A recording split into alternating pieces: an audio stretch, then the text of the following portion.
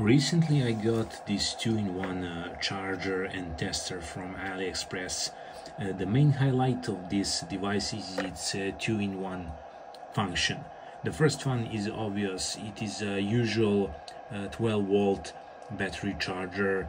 You can see here that there are multiple charging options: regular, lead acid, car battery, AGM, gel, moto, pulse repair function, which I covered in my other videos.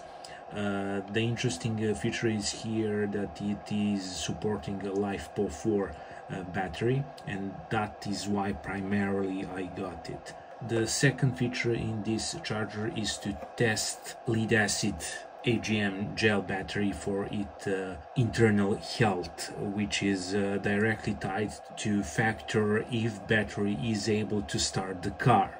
So by using that feature, which I'm going to show you, the charger is able to charge the battery with 12 volts 6 amps. We're gonna test right now and we see 5 amps, and that is correct.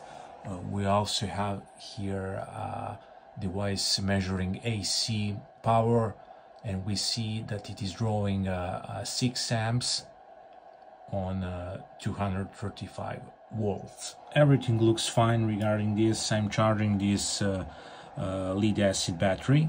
Charging did finish. You see the screen indicator.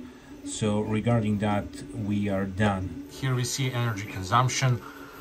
By looking of this, we see that battery did accept around 0.5 kilowatts or around 500 watt hours, which is a lot less than what battery can accept, because this is 12 volts 110 amp hours.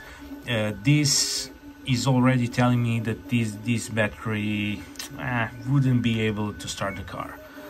The battery was heavily discharged to 0 volts, so sulfation is probably on the plates. I'm trying to keep it alive. We're gonna now do the test. When you disconnect the charger from the AC, it will immediately go in the second mode, and that is battery testing. Here on the screen you can see that it is blinking car and moto. You of course want to go and choose the car.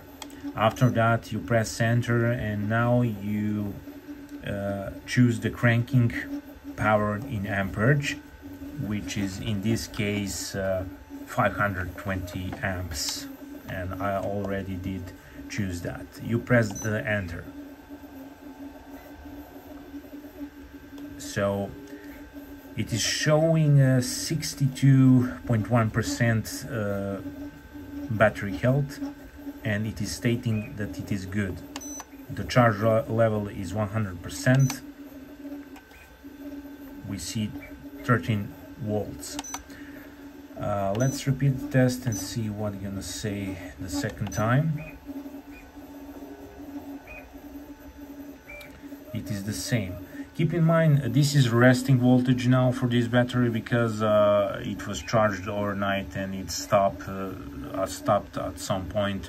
Also, the charger is having all those modern technologies to keep the battery voltage on float. You know, all those fancy things.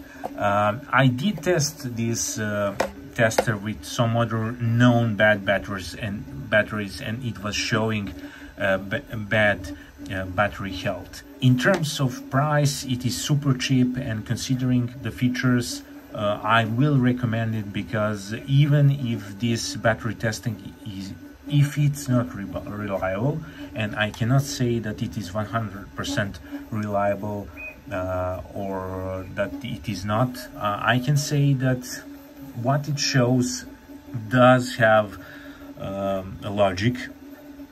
But regarding the cranking and starting of the car, you just can get some indication where are you.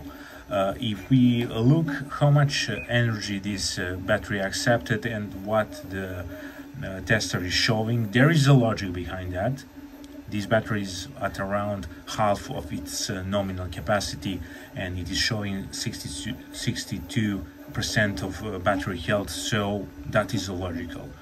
I can recommend this battery charger because you have a lot of features, a lot of charging modes. It is super cheap. The link is down below. You can check it out.